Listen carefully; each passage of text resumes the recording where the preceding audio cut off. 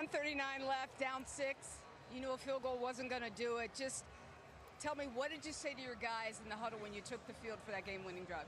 Well, they had to protect, which they did. Guys had to get open, which they did. Really trusted Drake in that moment. He ran an unbelievable route for the touchdown. Team effort. Great calls by Zach as well. Take us through that play, the touchdown pass to Drake. It's a play we've repped a lot in camp, and he had just done such a great job on it, and I just had a lot of confidence in him to separate, and he created so much separation. I was able to just lay it out to the front pylon, but awesome job by Drake. So much has been said about how you looked last week and about your performance. Just tell me what felt better, what felt more comfortable tonight. Lisa, I still am not sharp enough. I didn't feel like I was sharp enough today, accurate enough. I got to be better.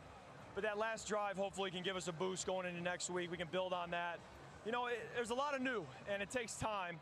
I was pleased with the way we finished tonight, but there's still so much to be better with.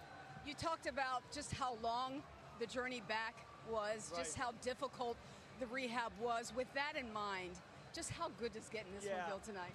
Yeah, Lisa, it was big. It was a big drive, big play. It's a tough place to come win. This is a good football team.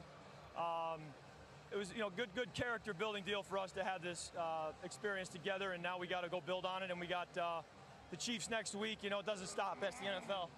By the way, Matt. Way to battle. Thank you, Kurt. Absolutely, Congratulations. Lisa. Yeah, thank you. Well, Kirk Cousins lost his first 9